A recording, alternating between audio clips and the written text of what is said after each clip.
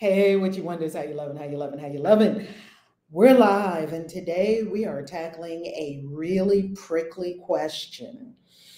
Is Yahweh slash Jehovah slash YHWH, is that God? Is that the God of the universe? It's prickly. It's prickly. It will hurt feelings. It is a touchy subject. I realize that it's a touchy subject because I'm from Christianity. I was raised up in fundamentalist Christianity, yet we've got to have a conversation about it. And the conversation has got to be based on truth and facts, not what we have been taught to believe, not what we hold dear that has no evidence, not what we've been told. That's where we are with Christian witches. We've got to find out. We've got to get to the bottom of things. We've got to find out the truth. So let's begin. Deep breath. And just let everything that you've been taught float out of your head just for these next few minutes as we have this conversation. Just let everything that you've been taught float out of the top of your head. That's all. You can suspend it there. Maybe after this conversation, you can grab it and think it again if you want to. Slide for now. We're just making space in our mind for truth. God, we give thanks. We give thanks for the grace that is here for us to come into the truth of who we are, the truth of universal source, and to let go of that which is not true. Easily and divinely, we simply let it go. Amen.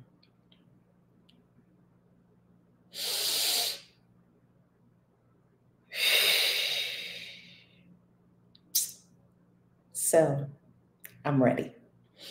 So this conversation is going to be about Yahweh, and I've got lots of goodies for you. Hey, Danielle, how you loving, how you loving, how you loving?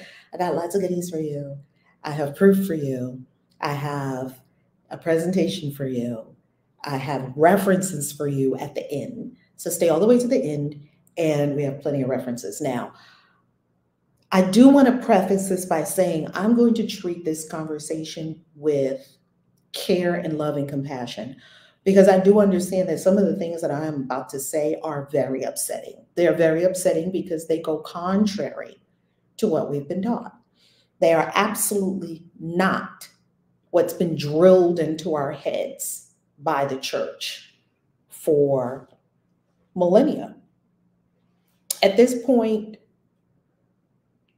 over 2,000 years, maybe even 2,500 or so years, people have believed the things that we're going to talk about tonight that just are not so.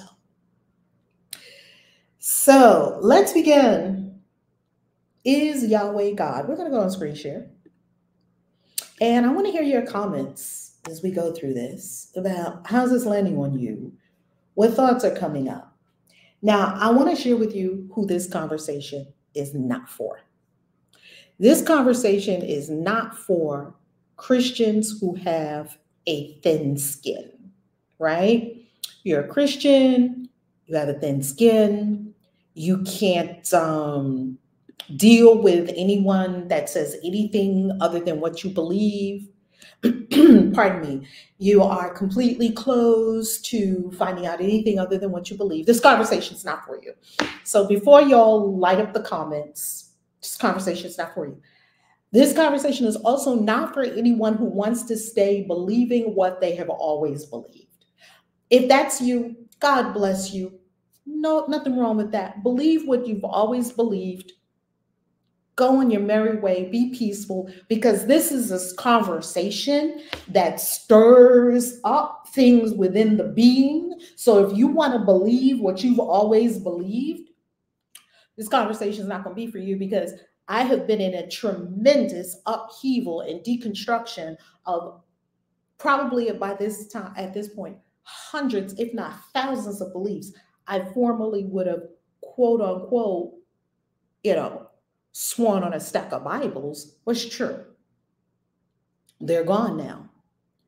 That was not an easy process. So I have compassion. That was not an easy process. It still continues to not be an easy process. It's like peeling back, peeling back, peeling back. It's like, what? That's not true either. What is true? What do we hold on to? And sometimes people go into nihilism, and sometimes people go into atheism. I never went into atheism because I know that there's a supreme source, because I've had too many experiences with supreme source. Supreme source is just not what we were taught. So welcome. Who am I? I'm Reverend Valerie Love. I'm the author of 25 books on practical spirituality, the occult, magic, and Christian witchcraft. I am a seeker of truth. I am a teacher of the occult. I have a mystery school, and I am here to support anyone who wants to be free. What is Christian witches? Very important for us to get that out the way too, because people are like, Christian witch? You can't be a Christian witch. Christian witch, that's an oxymoron. Christian witch, no such thing. And in my mind, all Christians are witches and pagans, because the entire religion is based on pagandom. From every holiday to all of their beliefs, all of it is pagan. Not one bit of it isn't pagan. I'll prove that to you in another conversation. So to me, all Christians are Christian witches. They just don't know it. Changed my mind. We use the term around here, Christian, to mean what? A person who follows a religion? No. For me, being a Christian is a spiritual path of ascension to Christ consciousness. That's what Christian is for me. Now, you get to decide what the word Christian is for you. And for all of the beautiful members of the Christian Witches community all over the world, you know what Christian means for you. And it probably doesn't mean the same thing that it means to people who are hardcore religious zealots. I'm not a religious zealot, even though I used to be. I used to be a religious zealot, so I can't be mad at religious zealots. I do want to let you know that if you want to know more about how to be a Christian witch, this is the book to get, written by yours truly. Sounds like hotcakes, hundreds of reviews. Please do, if you've read it, please do leave a kind review, because there are a lot of Christians, some of the most hateful people on the planet, even though their religion, they tell us is about love, but some of them, and I'll show you why they're so hateful. Some of them have been the most hateful people in my entire life, hardcore Christians. They've been some of the most hateful people ever. They will damn you to hell. They'll tell you, they'll get angry with you. They will tell you that you are the dust of the earth. Yeah, you're going to hell. You're the demon. You're possessed by demons. The devil's got you. You're a false prophet. Stop misleading people. I hear all of that from what? Christians who supposedly are in a religion about love. I haven't seen the love, but that's what they tell us.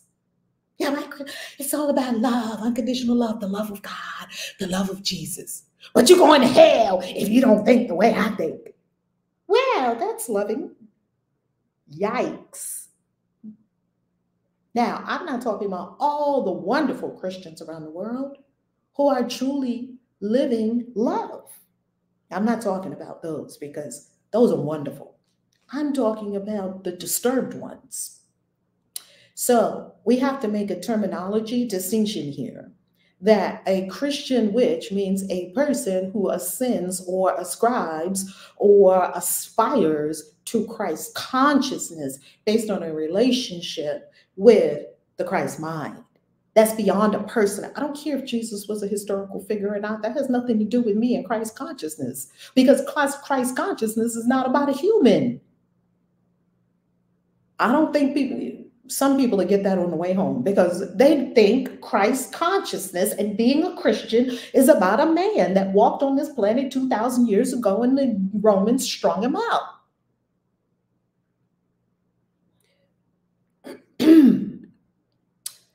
Now, why are we talking about this? Why are we talking about this? What's the goal? What's the intention? Why am I even having this conversation? And why will I keep having these conversations with the global Christian witches community? Because the global Christian witches community is cutting edge, and we are about something. We are about the great work and ascension to your God self.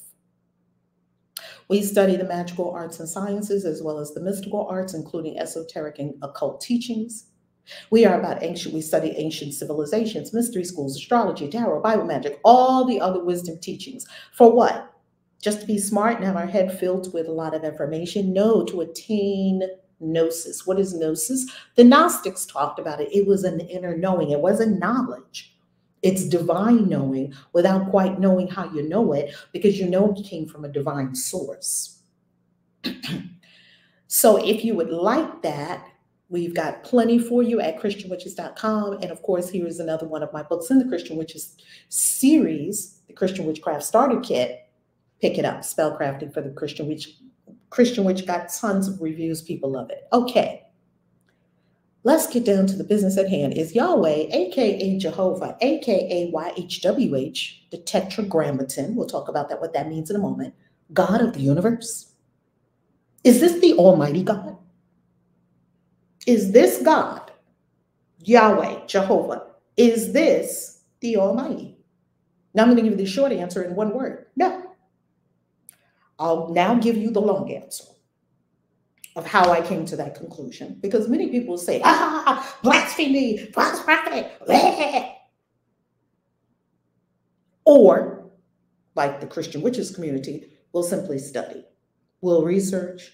We'll use critical thinking skills. We'll read books. We'll watch Bible scholars. We'll watch historians on YouTube. We will go to workshops and events that further our knowledge in the ancient mysteries, the ancient world, and how it relates to today. Now, that's what the Christian Witches community is about. Other people who haven't quite gotten it yet, maybe they're doing something else. I'm not judge of what anyone does, nor am I the boss of what anyone does. I'm not even the boss of what I do. Spirit guides me. And the spirit that I'm talking about is not Jehovah. Now, let me tell you how close to home this cuts. Let me come off screen share for a minute to tell you this. And then we're going to go back into our presentation. Let me come off screen share for just a minute to tell you about this. Hold on. Okay. Yeah, the jealous, angry guy. Oh my goodness. Let me come off screen share to tell you about this for a second. I grew up one of Jehovah's Witnesses. Get that. The name was in the name of the religion. Jehovah's Witnesses. Now, no one knows if the divine name that they call Jehovah, they call it a divine name, if that is truly the pronunciation of the word, because Hebrew doesn't have vowels. So the way it was written in Hebrew was YHWH, Yod-Veh, Ha-Veh. Hope I'm saying that right. I don't speak Hebrew, nor do I read Hebrew. YHWH, almost everybody knows the Tetragrammaton, the 4-letter name of God, right? That's what they told us. So they don't even know that it's pronounced Jehovah or Yahweh, somewhere in there.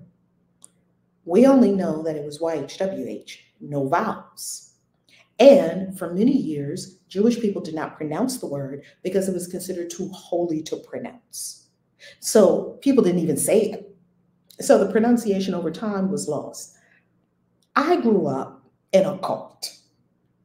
It's the cult of Jehovah's Witnesses. They're still going. I think they're shrinking now because I think the gig is up with the internet. People can do researches right at your fingertips. You can find out all the things that these religions have been saying. It's the God's honest truth, and it simply is not. Well, you can imagine my shock and horror when I found out quite a bit ago that Jehovah was not Almighty God, because that's what I was taught. I don't know what you were taught. Were you taught that Yahweh was God, or Jehovah, or Yah, or Jah, that this is the Most High? That's his name. Many of us were taught that the Yod, He, Vav, He. Thank you so much for that. Danielle, thank you. Hey, Atlanta. Hey, Crystal in Atlanta. Hey, Darla. How you loving? So we were taught in church, probably, if you are Christian or Jewish, you were probably taught or brought up into some kind of belief that there was one God. His name is Jehovah or Yahweh or YHWH, too holy to pronounce. He lives in the heavens. He's a jealous God, and he fulfills all of the antics. He's up to all the antics that we read about in the Old Testament. Now, I used to wonder a lot about this God. I used to wonder, why in the world is this God so angry? Why does this God kill his own kids? God made us? Yes. And then God gave us a choice on what to do? Yes. But if we don't pick what he said, he kills us? No, even worse. For Jehovah's Witnesses, it was complete obliteration because Jehovah's Witnesses don't believe in a burning hell, which they're right about that because they know hell was invented because they looked it up. In other religions, they tell you that you are going to burn forever and ever in a burning hell and a never-ending torment just because you don't even believe in this God. Okay, let's go a little further with this. This God killed people, yes. And in the Bible, it has this God say, kill the women, kill the men, kill the women, kill the children. That's God. That's where we came from. Yes. That's our creator. Yes. But God is love. Oh, these people, nah, you can't get me with that one. You can't get me with kill the women, kill the children, kill the men, kill the women, kill the children. And God is love. How do you reconcile those two without asking some very deep, hard, penetrating questions that no one in church wants you to ask? They don't want you to ask those questions because they certainly don't have the answer for them, and they're just going to call you some kind of heretic. What does heretic mean? Actually, heretic actually means a person who thinks for themselves. So I guess all of us as Christian witches, we're all heretics. Or in this community, we're a community of free thinkers. Nobody tells you what to think in this community. You think what you want to think. You've come to the conclusion yourself. You must have some good reason why you came to those conclusions. And hopefully it's helpful for you and for other people. When I was a kid, I wondered if he is the only God, what does he have to be jealous of? Boom. Isn't that a good question? Here's another question. Why in the Bible does it say? It doesn't say in the Bible that there's no other gods. It says it in the Bible. The Bible's full of gods. It said, have no other gods before me. Like there's plenty of other gods, but I'm the one that's for you. You can't have no other gods in front of me. That sounds like an egomaniacal. I don't know what to say about that. It sounds very egomaniacal. Let's go back to our presentation, shall we? Okay, we're going to go on screen share because we're putting this God on trial.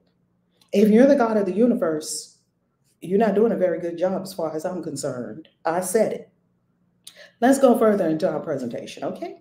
So now we understand that we have been presented with a particular kind of God. He kills people. He's very angry. He's very jealous, but yet they tell you God is love. When you read the Bible, which I love reading, it appears that there are two gods. It appears that the God of the Old Testament is mean, angry, war, fire, sulfur, famine, pestilence. And it seems like the God that Yeshua came to tell us about is love. It's really two gods in the Bible. Okay, let's go further.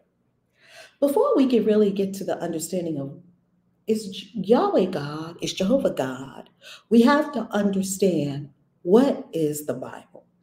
Now the Bible, because that's where we got this God, right? They told us about this. This is where we first heard about the God. We heard about this God from the Bible. Now in the last 200 years, science, history, archaeology has unearthed more information about the past in the past 200 years than probably the last couple of thousand years. And now we are getting to see that the Bible is not history. The Bible is believed to be the inerrant word of God. That's what is believed. Recently, with history and archaeology, this is proven not to be so. References will be provided at the end. Don't worry, stay with me. It is believed to be historically accurate until recent discoveries in the past 2 centuries. The Bible is nowhere near historically accurate. It is believed to be literal, that the things that you read in the Bible, you're supposed to take them literally. That's scary because the Bible is scary as hell. The Bible, here's what I have come to understand about the Bible.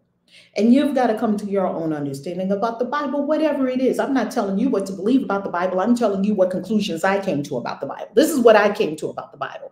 The Bible is a library. In other words, it's a collection of writings by many people across many centuries and many locations, all of whom had reasons to write what they wrote, and most often it was to advance an agenda. That's what the Bible is. I'm going to say it again. The Bible is a library. It's a collection of writings by many people, not one tiny group of people, many people across many centuries. So centuries to actually write the Bible, and in many locations, all of whom, if a person sat down and put pen to paper or ink to a scroll, they had a reason for doing so, and most often it was to advance an agenda. That's kind of hard to believe right there, that this holy book that we've loved so much isn't filled with agendas. This is all proven. I am not making any of this up. Now, I'll tell you what the Bible is for me, because I myself love the Bible. I think it's one of the best spell books going. I think it's got amazing things in it. This is what the Bible is for me. The Bible contains astrology, metaphor, allegory, myth, legend. Let me fix that. Legend. Legend. Gods and goddesses, miracles, magic, mysticism, and more. It's a highly useful book, though not the word of God. It's very useful. To me, the Bible is very useful. Let me correct my error right there. Legends. Okay. To me, the Bible is extremely useful. I find the Bible to be absolutely useful for many things. Good stories, amazing allegories.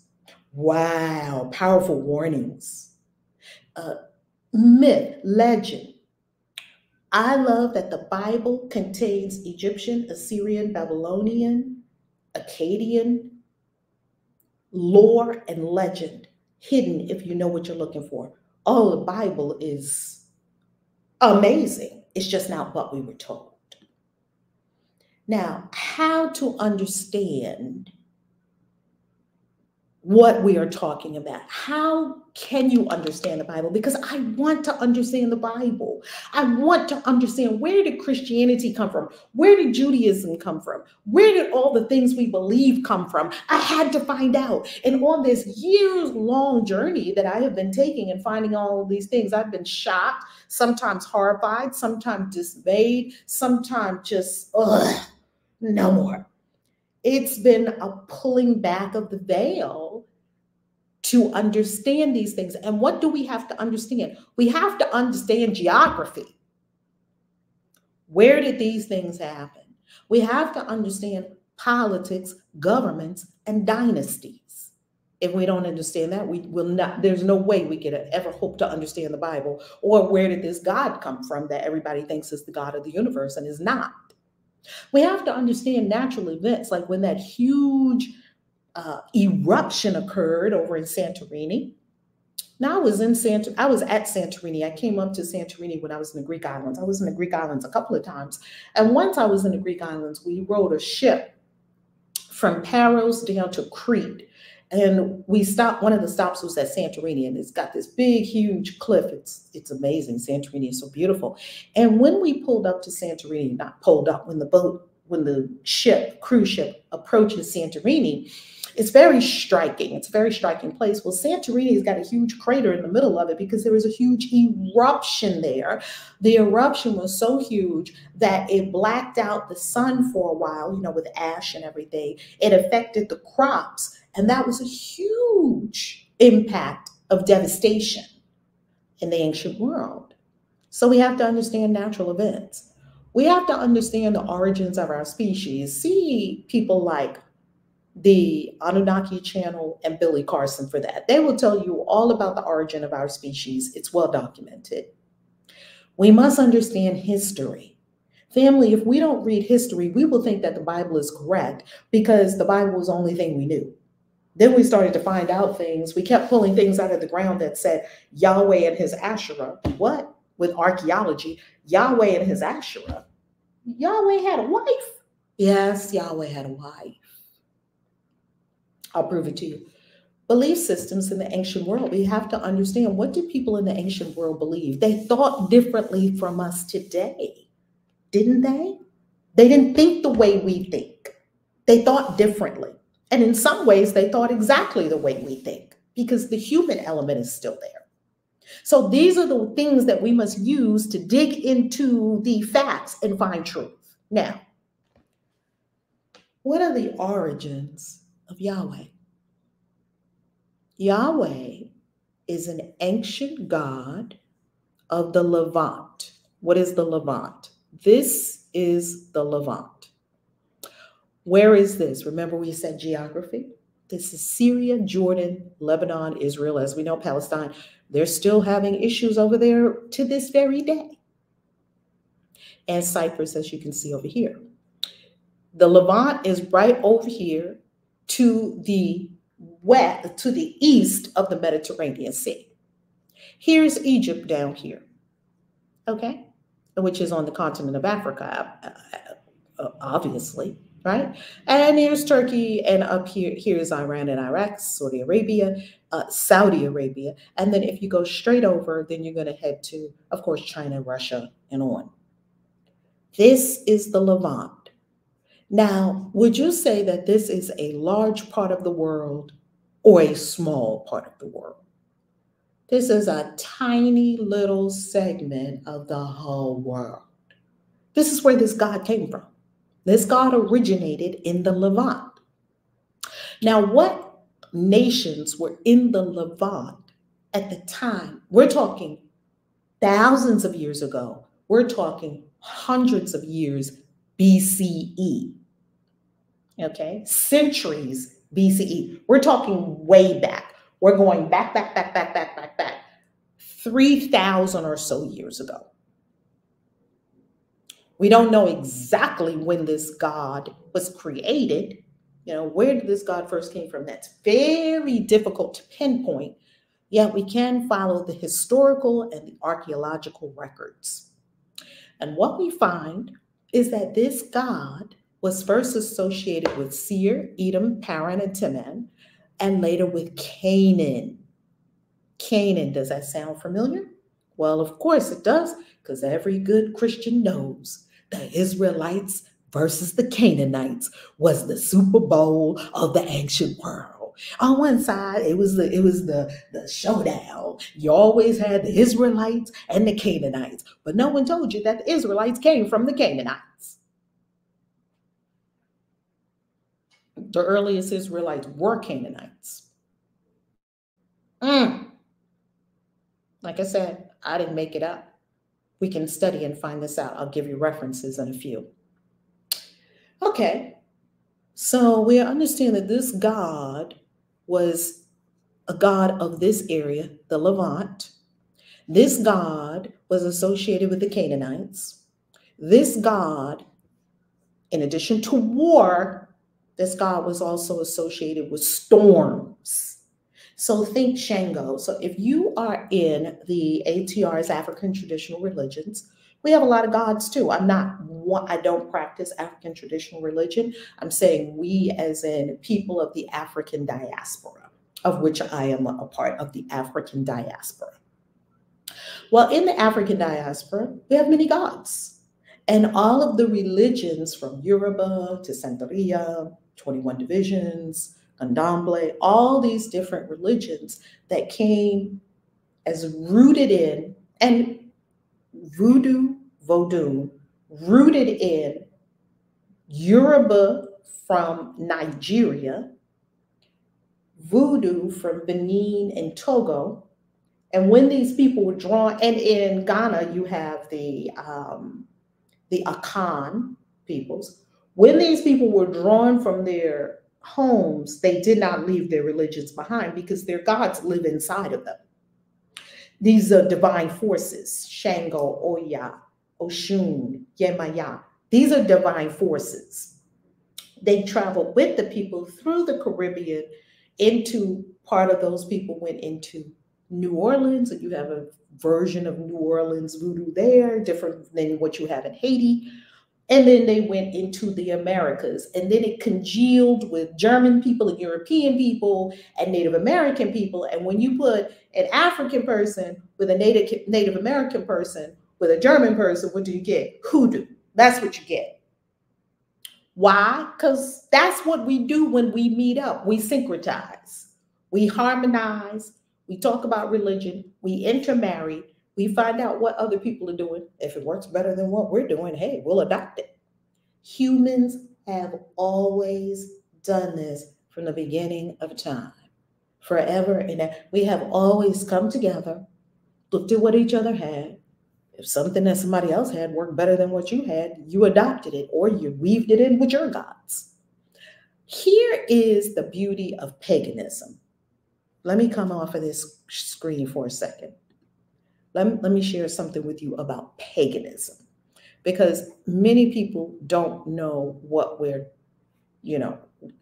why this is so important. Let me share with you something about paganism. Is there a fourth book? I can only find 3 on Amazon. Oh, yes, there was a 4th one. The 4th one is no longer in print. The 4th one is this one right here called Christian Witches Manifesto. This was actually the first one in the series. Then, no. Yeah, this I think was the first one in the series, was it? Or it could have been the second one. This one, How to Be a Christian Witch. And this one, Magical Prayers for the Christian Witch, and this one, Spellcrafting for the Christian Witch, which is really a compendium of magic for the Christian Witch. All of these are in the Christian Witchcraft Starter Kit, and I'm now writing Angel Magic for the Christian Witch, as well as, even though Spellcrafting has angel magic in it, Angel Magic for the, because I'm big into angel magic, I love angel magic. Egyptian Magic for the Christian Witch, because I spent plenty of time in Egypt, as well as Angel Magic for the Christian Witch. We got tons more coming for the Christian Witch. Okay. Then this book, which is my newest baby, that just came out on my birthday in 2023. Okay. So I'm a writing fool. Okay. Let's continue. Here's what I love about paganism. Paganism does not have doctrine or dogma.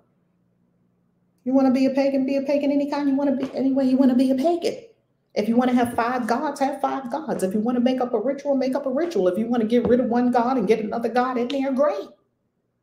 People in the ancient world had so many gods you couldn't throw a stone without touching 20 gods. Every household had gods. You worship the gods in the way you want. You do your prayers, you do your offerings, you pour out this, you pour out that, you burn your candles when candles were invented. So paganism doesn't have rules. That's what churches have. That's the big distinction that we must make in our minds. Paganism is your own spiritual path. Church, you better do this, do this, do this, do this, and if you don't, or else. That didn't work for me. It just didn't. I don't know if it's working for you. If it's working for you, great. Whatever works for you, work it. No judgment on that. It didn't work for me. No, this long list of rules from this God, this is bullshit. I'm not doing it. Not doing it. And then after you do all the rules, you still might not make it. This is a setup. Couldn't you see that the thing was a setup? But a lot of people still can't see that it's a setup. It's a setup for you to fail. And then they tell you, you're never going to make it. You're always going to be, you're born in sin, die in sin, and you're the dust of the earth, and you need a savior. From what? What do you need a savior from? You need a savior because 6,000 years ago, a man and a lady were in a garden and they ate a piece of fruit. And they weren't perfect when God made them, but after they ate that fruit, they turned evil. They had a fall. First of all, that story was written when there were millions of people on the planet. 6,000 years ago, it's documented historically and archaeologically. We got fossils of humans older than 6,000 years. People, stop it. But people want to go with the Bible. Says we came into existence 6,000 years ago. Insanity. This is insanity. And I believe that generations in the future will call us nuts for believing all this stuff. Okay, let's continue. So now that we've talked about paganism versus religion, you see why witches more opt for paganism, because most witches that I know, you're not going to tell them what to do. And most witches that I know are not trying to follow a bunch of rules to get to God when we know directly how to talk to spirits and gods and goddesses and God source itself. So why would we, source itself is inside of every being. So why would we need a hierarchy? Why would we need clergy? Why would we need somebody that's supposed to be a go-between between us and the divine? Witches don't go for that. Let's get back to Yahweh and his humble beginnings before he got somehow mysteriously, I'm going to tell you how he got promoted to being God of the universe, that he's not. Once again, I really apologize if this is really singeing your skin right now, yet it's truth. This god, in addition to war, was also associated with the forge and metallurgy. So you can see what kind of energy this god has. This god is a warrior. This god is bringing the fire, bringing the heat. This is in the Bible because in the Bible, they tell you that Yahweh appeared as a pillar of fire with the Israelites when they were escaping Egypt. That is a nod to the fact that in the ancient world, people thought of Yahweh as a storm, fiery presence, lightning kind of guy. And the forge, you have to use fire to forge in metallurgy to make your weapons and this and that, right? They're in the Bronze Age. Now, Yahweh had parents. Can I ask you something?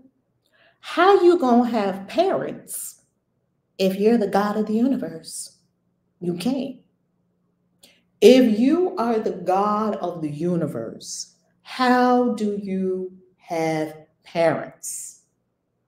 Yeah, Yahweh has parents. Yahweh is in a pantheon, ancient Canaanite pantheon. Look it up. And, pardon me, in some versions of the story, El, because you know these pantheons, they change a little bit here and there, yet there is some constants.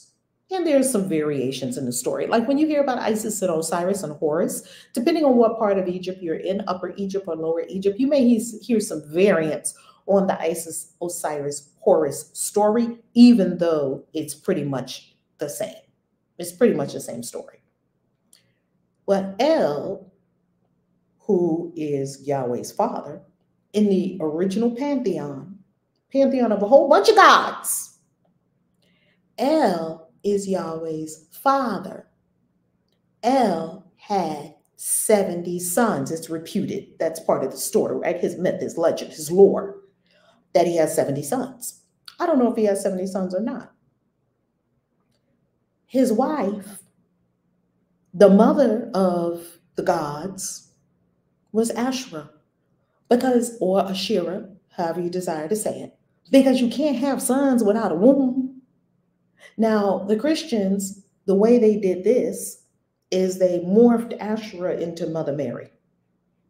Same thing, just like Isis. They stole Asherah and they stole Isis, the divine mother. Also in Africa, she is known, in parts of Africa, more like Western Africa, she is known as Mami Wata. In Nigeria, she is known as more like Oshun, not Oshun, more like Yemaya, who's the ocean mother, because the ocean mother, all life begins in the ocean. The amniotic fluid is very similar to ocean water in its salinity content. Genesis says it too. What? Genesis says that there's a primordial mother? Yes. Mami Wata is in Genesis. This is why I love the Bible, because if you read it and you know what you're looking for, you're like, oh, I just saw something. And you would have to read it for yourself, and you would not have to believe, and you would have to not believe the pastor, the preacher, the teacher, the candlestick maker, because you're reading the Bible for yourself. What does it say in Genesis chapter 1? It says that the Spirit of the living God was moving to and fro upon the what? The waters. The primordial waters were already there.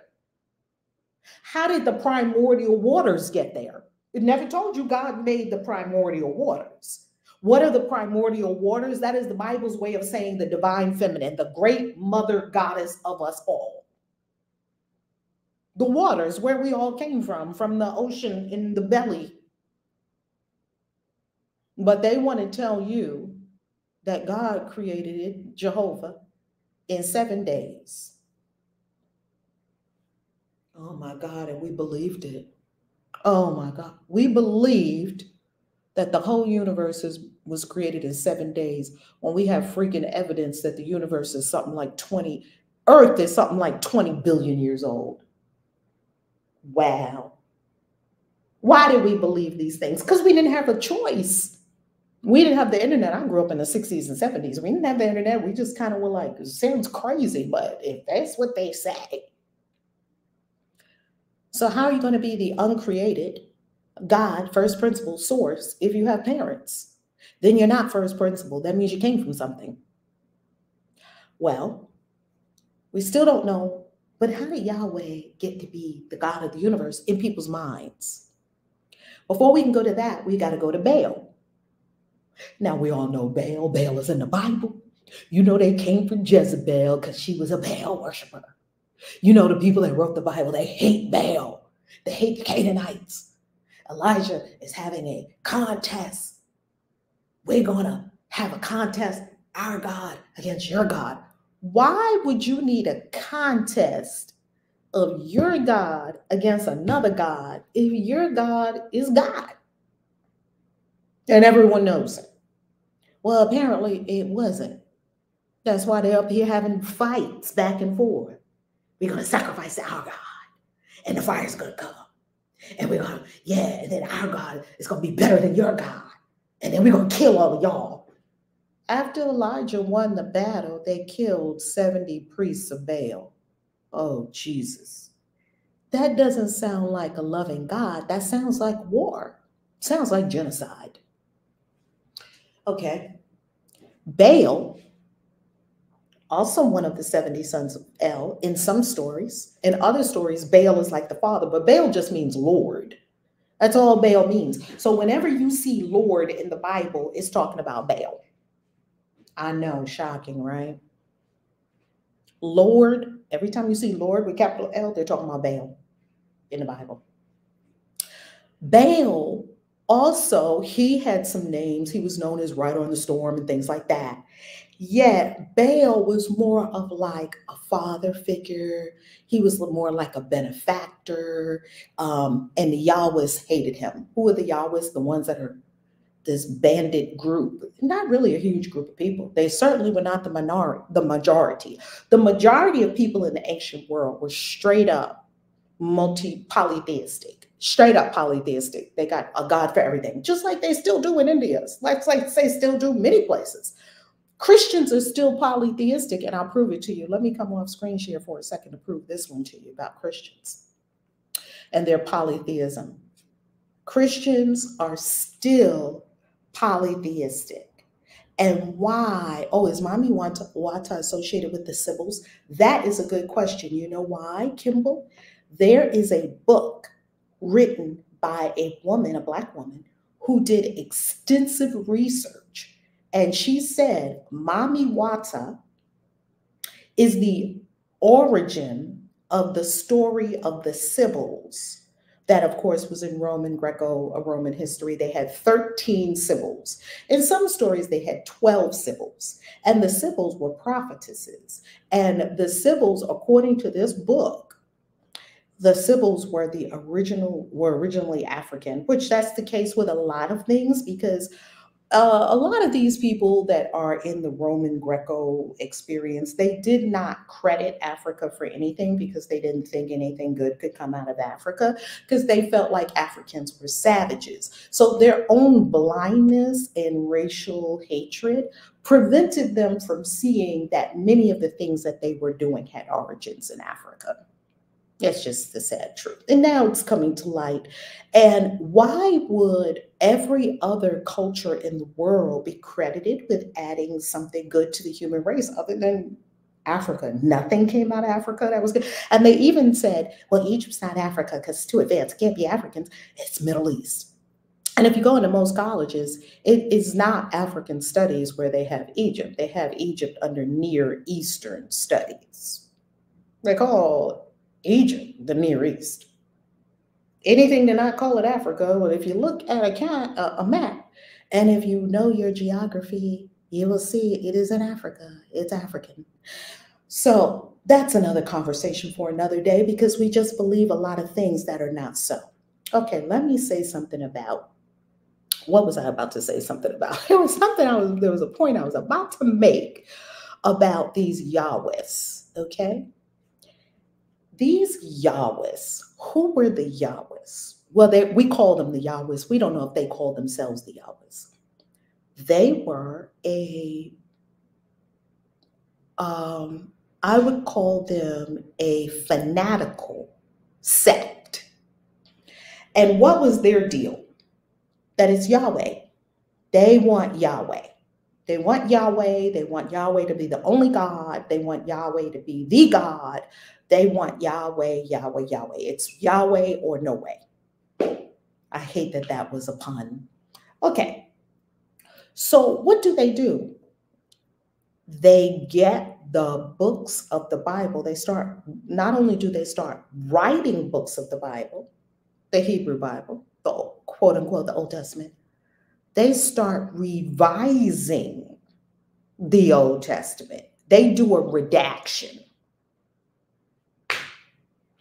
And I'm going to give you the references, because when I read about this redaction that they did, when I studied this in depth, you mean that they did a redaction of the Bible? Oh my God. Why? Because they want you, like I said, it's an agenda. They want you to believe something. And the propaganda machine has been going forever, and it's still going. Don't they want you to believe something now? Of course they do. That's why your greatest asset is your own mind, and to keep free your mind. That's your greatest asset, is your mind. Let's continue. All of humanity and civilization started in Africa. Isn't that the truth? But they're savages, okay?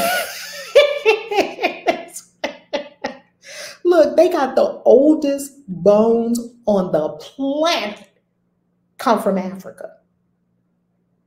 Lucy, supposedly the first human being, they dug her up in Africa, South Africa. Everyone knows it. No one disputes it, that life came out of Africa. No one disputes that that is the home of all of us, Black, white, Asian, everyone. Yet people believe what they want to believe. And it does not have to be the truth, what people choose to believe. That's the sad part about it. All right, let's go back on screen share so we can find out what is going on with this whole Jezebel thing, these Yahwehs, Jeremiah even. Jeremiah was a Yahwehist. All these people that are so deep into Yahweh, right? These Yahwehs. They hate Baal. Oh, they hate Baal. But you know what's interesting? Baal was eventually syncretized with Yahweh and eventually became the God that the Christians worship right now. How did that happen? Well, here's how Yahweh became God of the universe in people's minds. War. That's one factor. Many factors.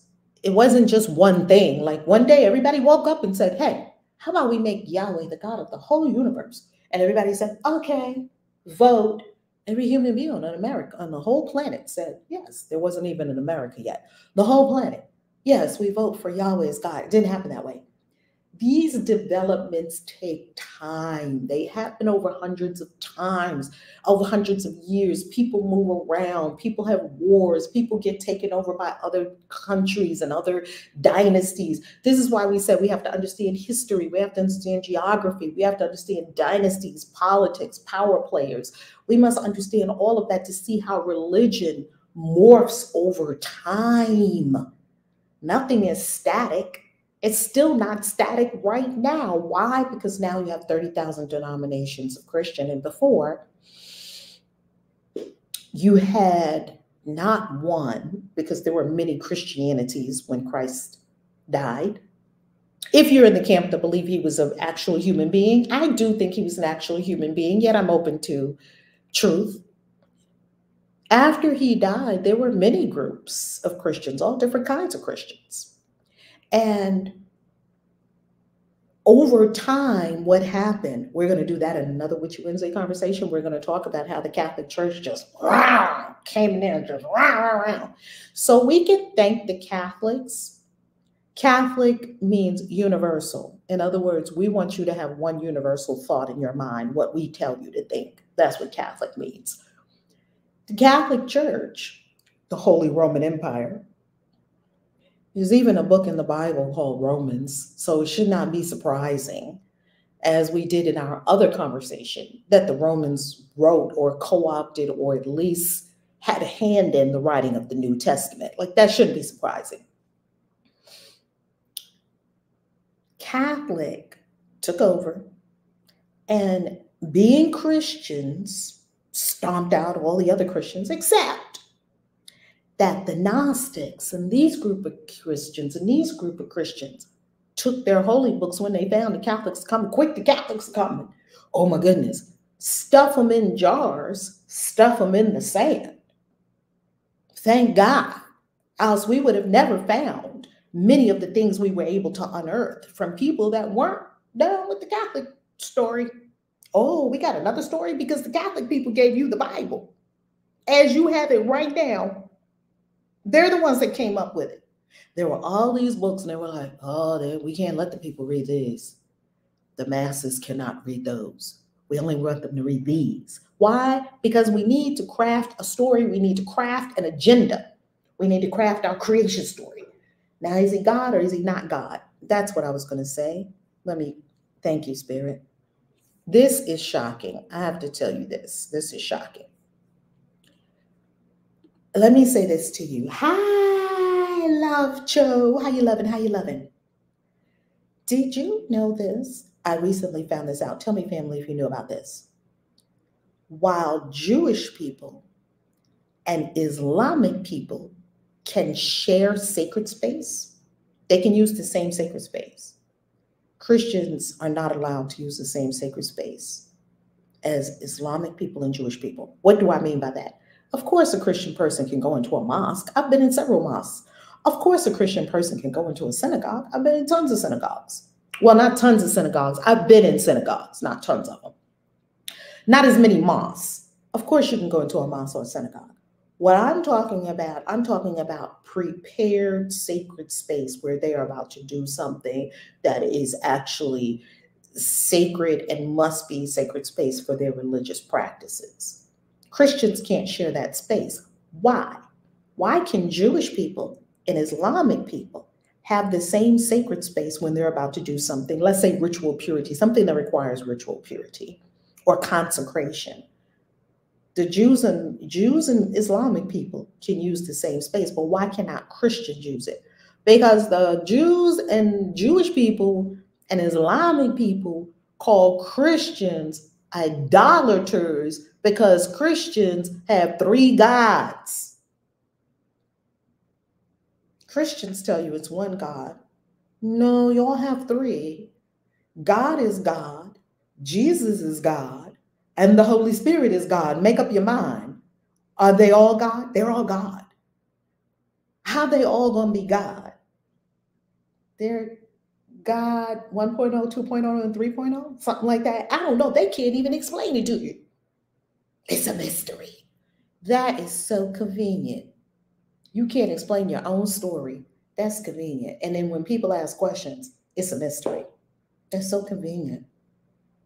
No. And I read a book that says, you're not a Christian if you don't accept the Trinity. And I thought that was fascinating because Jehovah's Witnesses don't accept the Trinity. I'm not here representing Jehovah's Witnesses by any means because they're just as nutty as all the other Christians that believe nutty things in the face of pure science and history and archaeology. Yet, you do know a lot of people that believe things that history and archaeology have told you are absolutely not so. Okay, let's continue. It's more of the Trinity being reused for Christians to twist, not all Christians. Yes. Yes. You know, either you have one God or you don't. And Jewish people are very clear on this. They call Christians pagans because you got multiple gods.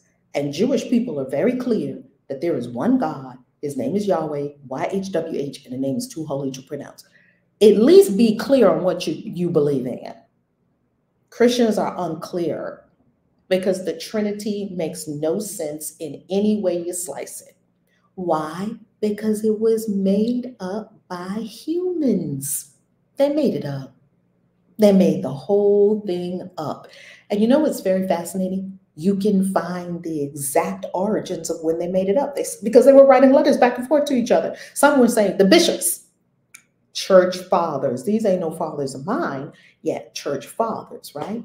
I believe there is no Trinity. I may be wrong. Interesting, love, Cho. Yeah, I'm not with the Trinity either because I don't understand it. And I feel like if there's something so simple and so fundamental to your faith that you cannot understand, that you can't explain, it's fundamental to your faith, but you can't explain it. How am I supposed to go for it? You can't even explain it.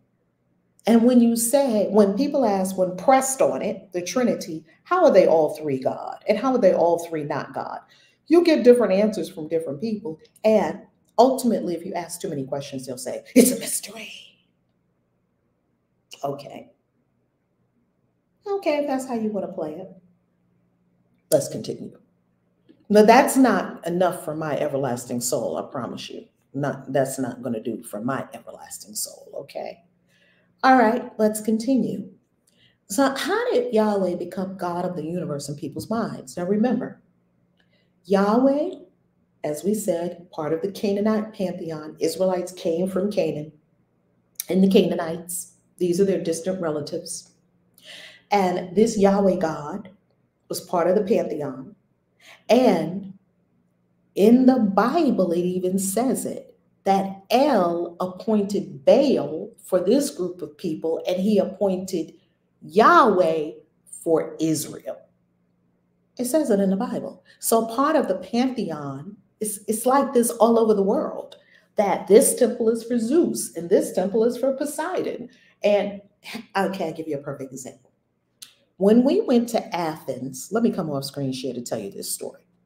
When we went to Athens, we heard a story about Athena and Poseidon. Now, this is Greece, so you know it's Greek mythology. Poseidon and Athena. Now, both Poseidon, who we know is the god of the ocean, right? The sea god. He has the trident. We know his story. And I think all these things are based on something. I really do. I do believe that us seeing the ocean as an entity is helpful for humans because we thrive on our stories. So I don't want to throw out all the stories. I just know it's a story. It's a helpful story. For me, I think it's a helpful story.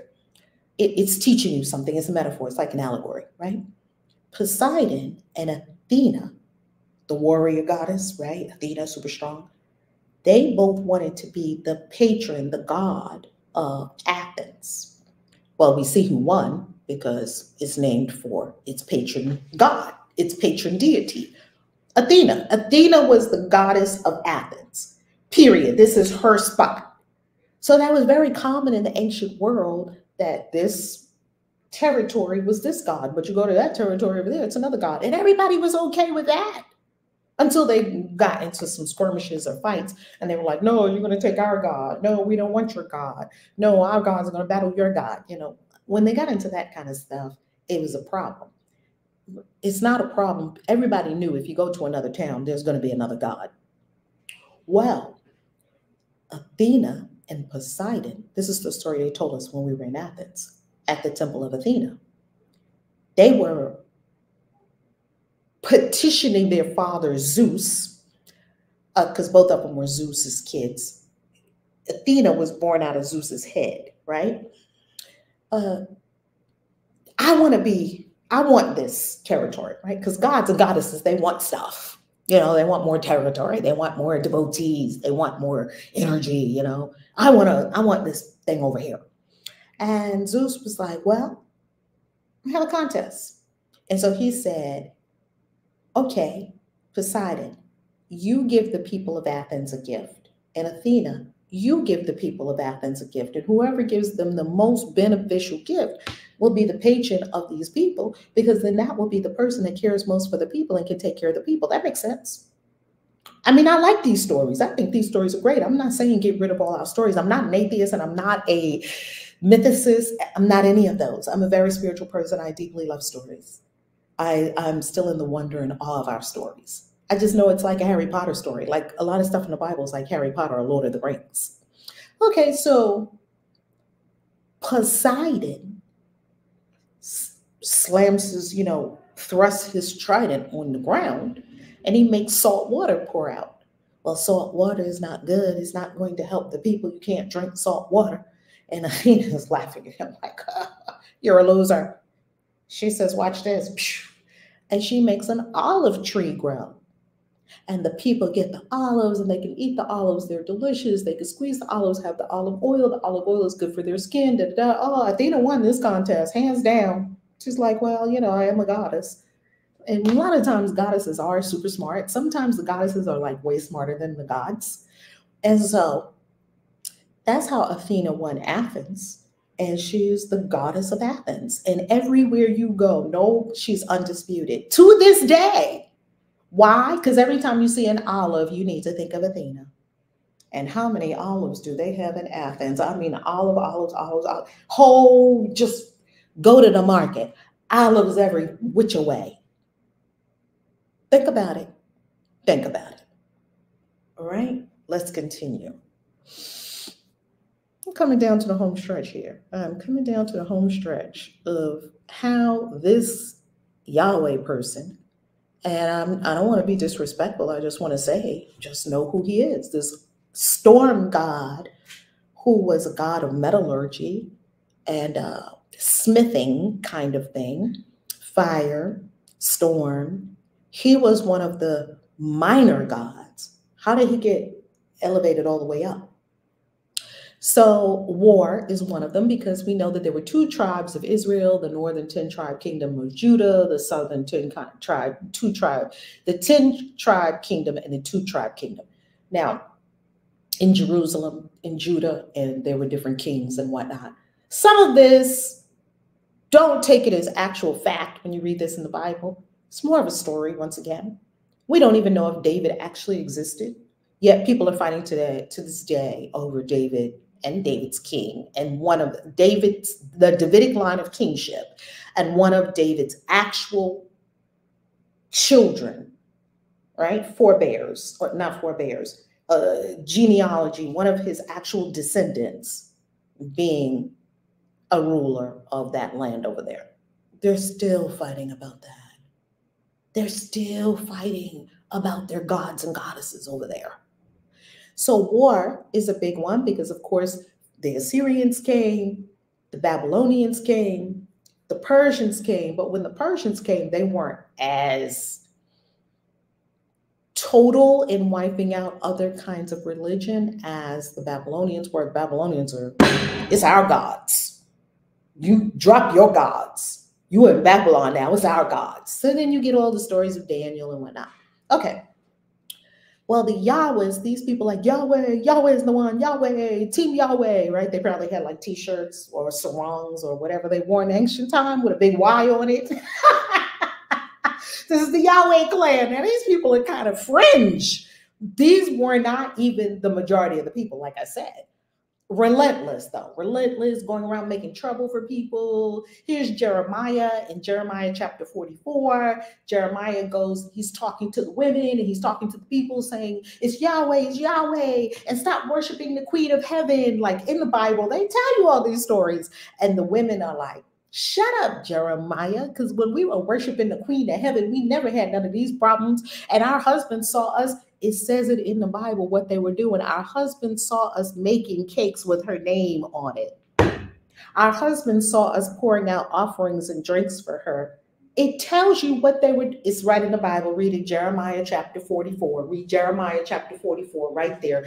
The women and Jeremiah are having a conversation, and they tell Jeremiah, kick rocks. And he has to, because they're not leaving the queen of heaven. Who's the queen of heaven? Asherah, Ishtar, also known as Inanna. That's the queen of heaven. In Africa, she's known as, not Africa, let me change that. In the West African area, like I believe it's more like around West Africa. Let's say if we're going to probably Benin and Togo in that area, going in that area, Mami Wata. But over in Europe, they didn't have Mami Wata, right? And in Egypt, they didn't have Mami Wata, but they still had a divine mother presence. The reforms in ancient Israel after captivity by the Assyrians, Babylonians, and Persians. So the Israelites, they were just beat up by everybody, right?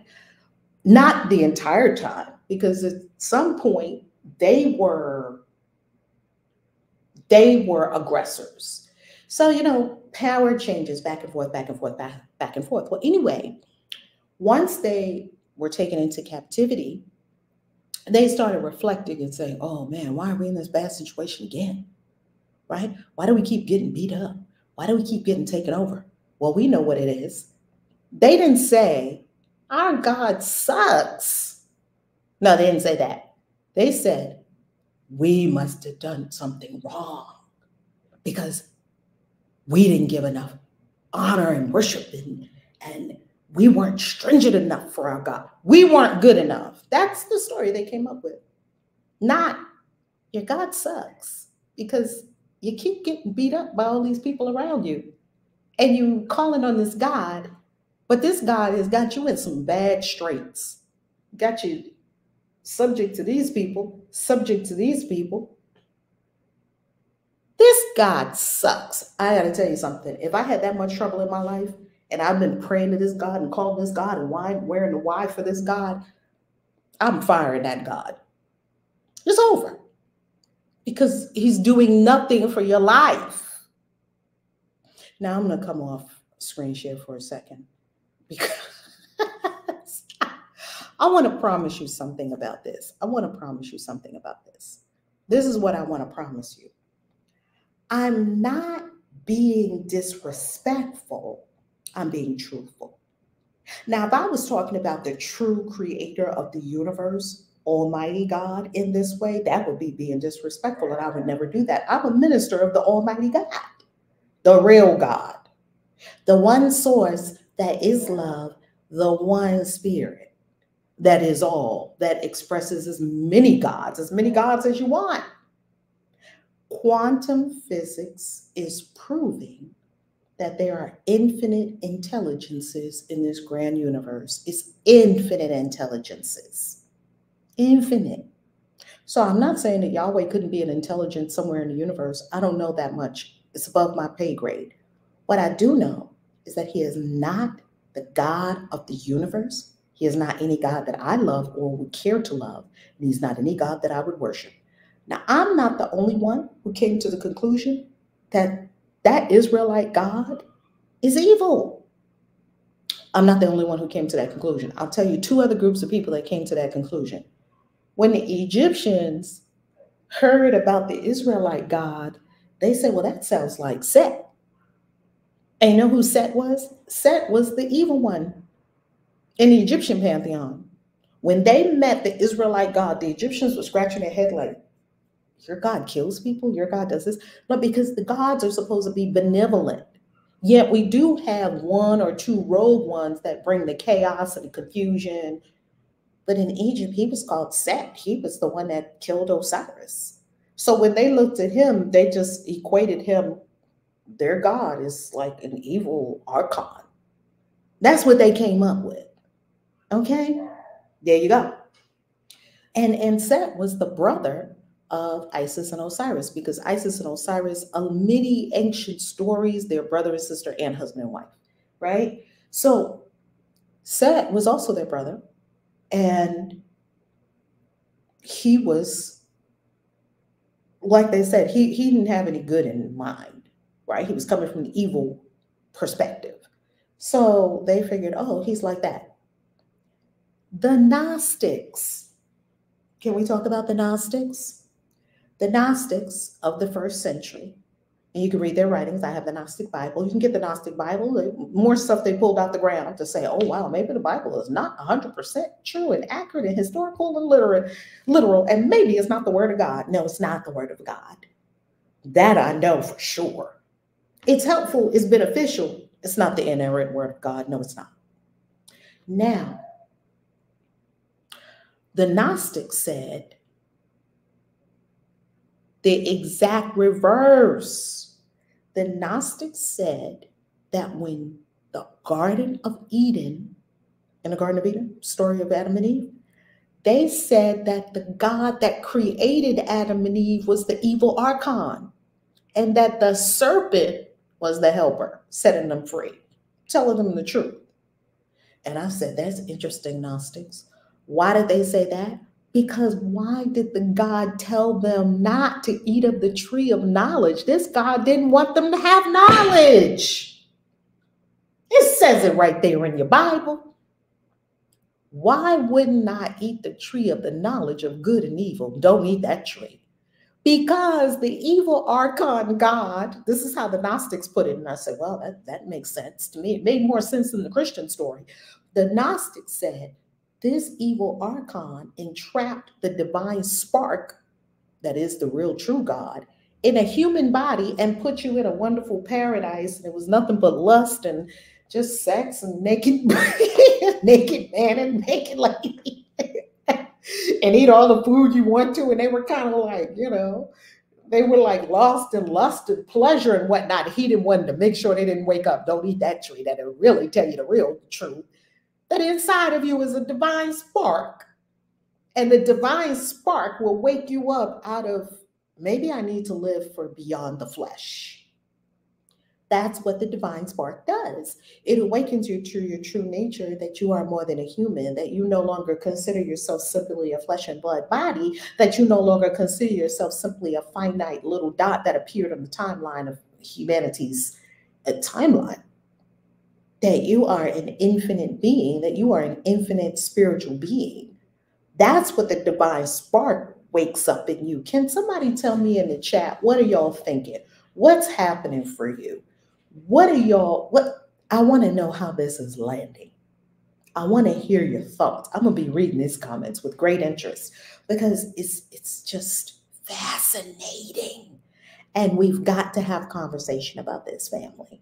We've got to have conversation about it. So I am not the only person who came up with the thought or who came to the conclusion that the God of the Bible is an evil archon. The one of the Old Testament, not the New Testament. Because the one of the New Testament is very loving. The one of the Old Testament, no, he's evil. And now we see why he's evil, because he came, his origins was this storm. And think about it. If you're into metallurgy, what is metallurgy for? Well, in the Bronze Age, that's when they started making all the weapons. They learned metallurgy and they started making weapons. So they could go out and conquer people, kill people. That's what this God is about. That's why their religion is a bloodthirsty religion. Christian people have killed more people on the face of the planet than any other group of people. But they want to make you believe that Islamic people did that. That's a lie. Christian people have burned, hung, outright killed, pronounced war on more people. They have cold-bloodedly murdered more people on this planet than any other religion. And yet their religion is about love. Why would you not hold these people accountable? That's horrible. I hold them accountable. That's horrible. I stepped away from that. I have nothing to do with it. I repent of my sins, being part of it. And I hold those people absolutely accountable. Three Charmed Fairy. I love that name. This is why I'm an atheist agnostic. I feel you. Three Charmed Fairy. I love that name. Many people are, because this has been an evil thing. Christianity has not been, and many people say, oh, it saved me, it got me out of this, it got me out of that. Great. It has some good, the evil far outweighs the good, far outweighs, because the number of murders that they've committed, Roman Catholic Church mercilessly murdering people for thousands of years. For thousands of years, they held the reins that they were the only way you could get to God. That is despicable. And in the age of information, anyone can look this up and see for yourself. The history of the church is full of blood. Full of blood. And they try to tell you God is love. Full of blood. That's why I don't believe what they tell me. I just do not. All right, let's conclude. So, how did Yahweh become God of the universe? War, invasions. A radical sect called the Yahwists were relentless. The reforms in ancient Israel after captivity. They wrote the Holy Book. The Yahwists rewrote the Bible while in captivity. Christians adopted the Hebrew Bible, whole cloth, without examination. Christians just went ahead and picked up that holy book and gave it to us. The story grew until many people on planet Earth were duped into believing that a minor god from an ancient Canaanite pantheon was God of the universe. It's almost like that meatloaf story. The mother takes out the meatloaf, or the roast, not the meatloaf, the roast beef. She cuts this end of the roast beef off. She cuts that end of the roast off. She puts it in the pan. The daughter cuts that end of the roast off, puts it in the pan, cook it. The granddaughter cuts that end of the roast off, puts it in the pan. The great-granddaughter cuts that end off. And one day she said, wait a minute, Mom, why do we cut this end off and cut this end off? She said, I don't know, ask your grandmother. Grandma, why do we cut this end off and cut this end off? I don't know, ask your great-grandmother. Great-grandma, why do we cut this end off, She said, oh, because my pan was too small, it couldn't fit. So I just cut the ends off and put it in the pan. But now they have big pans and they were still cutting the ends off. Don't know where things came from, just repeating the cycle, mindlessly, unconsciously repeating the cycle. So somebody says, hey, wait a minute, how come we believe in Yahweh? Hey, wait a minute, how come we believe the Bible is the word of God? Hey, wait a minute, how can we believe the Trinity? Hey, wait a minute, why do we believe hell? Well, why do we believe the devil? When all these things are so easily proven just not the case.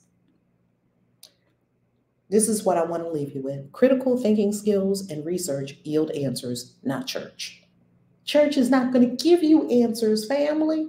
Church is going to try to keep you in those apologetic people. They're going to come and they're going to try to make everything they find in the ground fit the Bible story. They're trying to put round pegs in square holes. Everything they find in the ground. See, this proves the Bible. Oh my God. Don't go to those people for answers because they have the same agenda that the people that wrote the book had. Here are references. It's very simple for people who are watching this and like, I don't believe a word this lady is saying.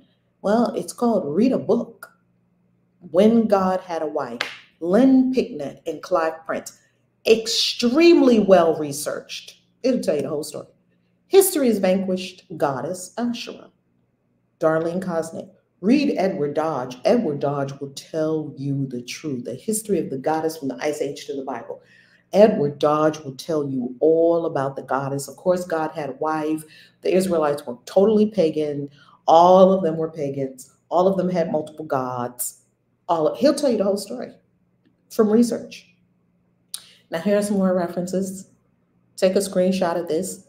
Watch this video over and over again. These are some YouTube channels. You could go to History Valley YouTube channel. I love Jacob Berman of History Valley YouTube channel.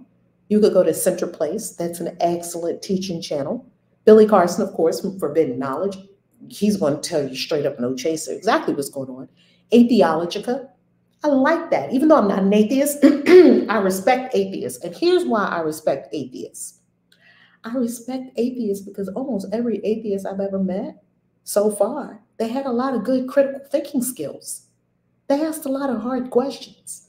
And the answers that came from Christianity did not suffice. They didn't add up, they didn't make sense. I find that atheists use a lot of critical thinking skills. I'm not an atheist myself.